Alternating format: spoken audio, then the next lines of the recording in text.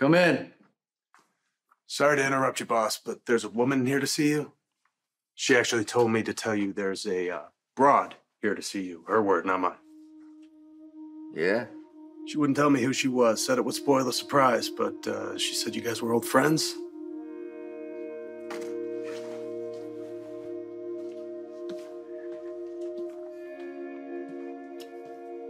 Are you the broad who wants to see me? Hello, handsome.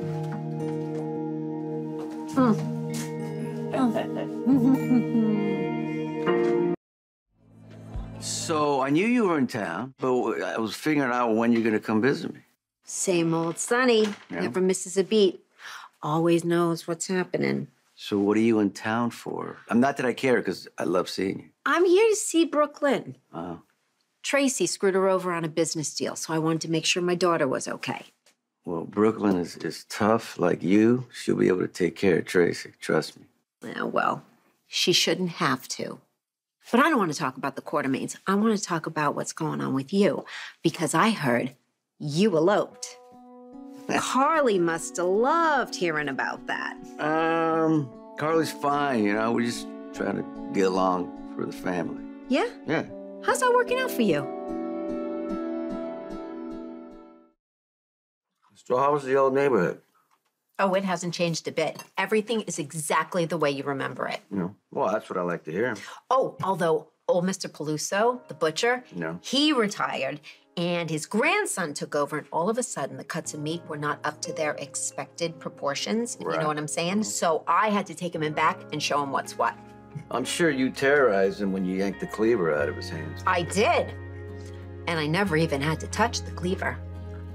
Nice to see that nothing has changed.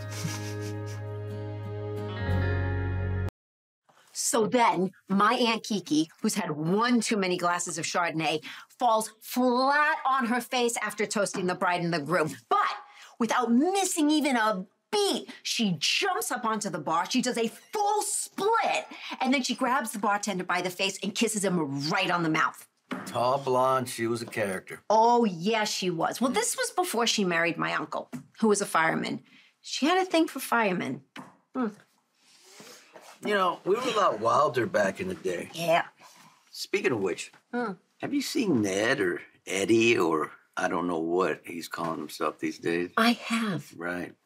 It is so bizarre. I mean, all of the Quartermains, every one of them has a different theory about what's going on with him. What's your take? I honestly don't know. I'm still trying to figure it out.